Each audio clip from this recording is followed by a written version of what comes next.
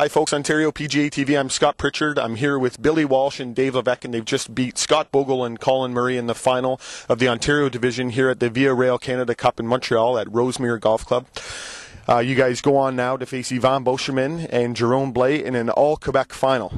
A little, maybe an unknown fact is that Mr. Billy Walsh is actually born in Quebec, in Valmorin, and Mr. Dave Levesque, obviously from Quebec. So looking forward to playing Yvan. Have you played Yvan before, Dave?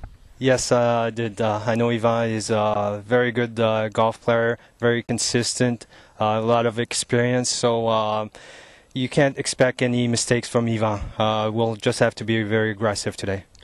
Now, Billy, your morning match, you guys exchanged birdies. We heard in the first 4 holes that you guys made 8 birdies amongst the 4 guys. So you must be playing quite well.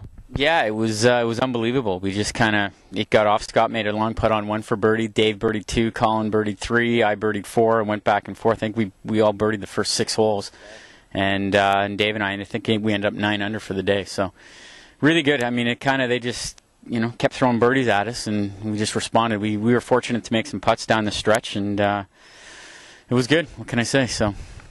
Now, there's some talk. I was talking to Gilles, the Canadian press media guy here in Quebec, and he was saying that you guys, your stature, but you're playing like giants. And have you guys spoke about that at all, about your stature and how you guys are playing? No, not really.